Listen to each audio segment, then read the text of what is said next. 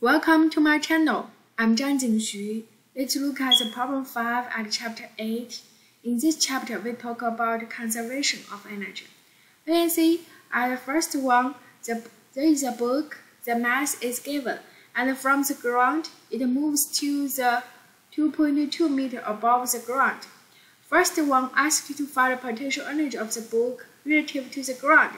So if we choose the reference point as the ground is there, so the distance above the ground is y2. So we can find the potential energy is mg y2 minus y0. Agree?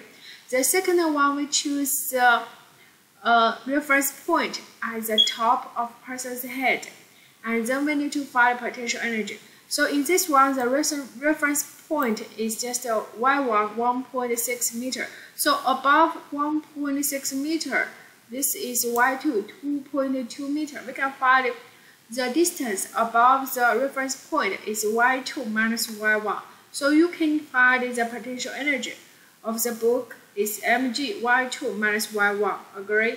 The third one asks you how much work is done by the person relatively to answer in power A and power B. So this one, we can see the work done by the person is equal to the change of potential energy. And the change of the potential energy in both cases are equal because initially the potential energy is 0, it's on the ground. Finally, the potential energy is 2.2 meter above the ground, so use y2 minus y0 times mg is just the change of potential energy. This one should equal to the work done by the person. Agree? And after we include all the known quantities there, we get the final answer. Thank you.